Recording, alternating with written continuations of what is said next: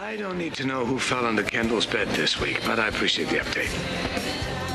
Zach, you can be as disrespectful as you like to your employees, to any friends you may have left, but please don't talk that way to me. Okay, you're right. Start over. You saw Kendall. And she was with Aiden. Yes. All right. So why do you come to me? Zach. She's not herself. Yeah. Talk to a psychiatrist. I can't help you. Zach, you've loved her for so long. She's the mother of your children. You can't turn your back on her any more than I can. So what do you want to do? You want to broker some kind of peace between us? It's not going to happen either. You're making me pretty sorry that I came here. But I can't help her by myself. I really need you. I will never ask her to come back. Kendall asked me to leave. She said she wants me gone. She's with Aiden now. He didn't have her tied up, right? She wasn't in prison. No, she wasn't. Right. And you saw them together. How'd that feel? It felt so wrong. And it felt awful. That's where I am right now. I know that I haven't always been there for you. I haven't been that great of a brother, but I'm here to tell you, I'm here for you now.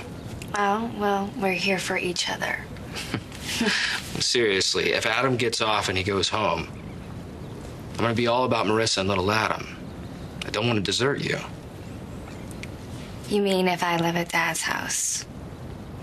Oh, between Mom's drama and the baby, and Uncle Stuart's murder, and Annie moving in with Dad, I'm like all over the place. I don't have a guy of my own. You know, I'm running between people. Mom, Dad, Hugh, Scott, Stuart, little A. I never land anywhere, you know? Nothing ever feels like home, and nothing is ever safe. I know what you mean. Every time I'm leaving, I feel like I'm getting sucked back in. Yeah, but it's not just sucked back in, though. It's something that I want.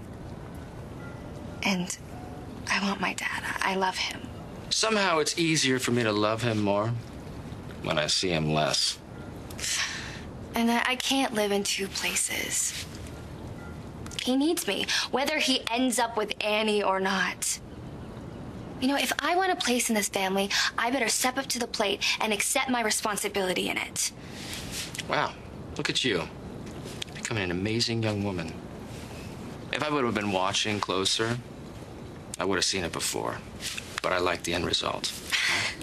Actually, I still think I'm more of a work in progress. Well, either way, I love you. So, when are you gonna grow your hair out? What, you don't like it? No. Well, if you're just gonna insult me, I think we should get to the courthouse.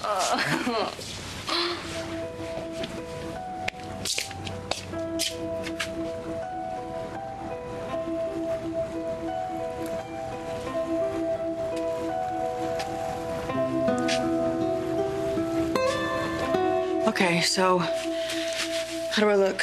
Like $1 million. You always did clean up rather nicely. Thank you. You're welcome. I'm doing fine until I start thinking about Stuart, and then I get this big hole, this emptiness.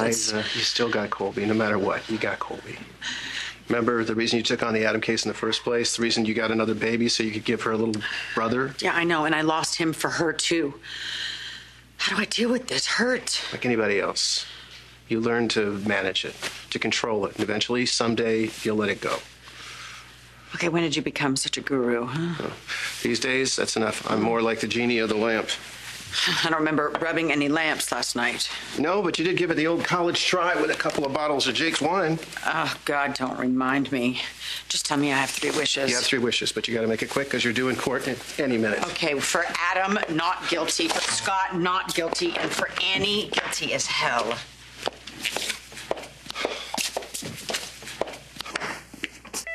So I'll get off, and Scott will get off, and then the hat trick.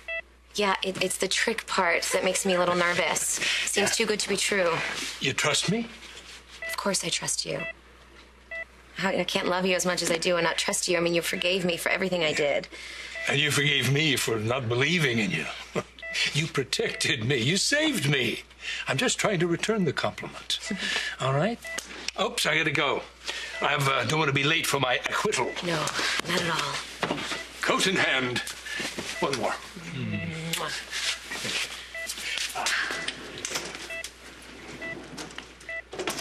The courtroom is filling up fast with observers as we await the arrival of the major players in this case. Still no sign of either defendant in the building. What the hell do you want? I am just here to keep an eye on you until the trial's over, Annie. Why? Do you think you're going someplace? Because you're not.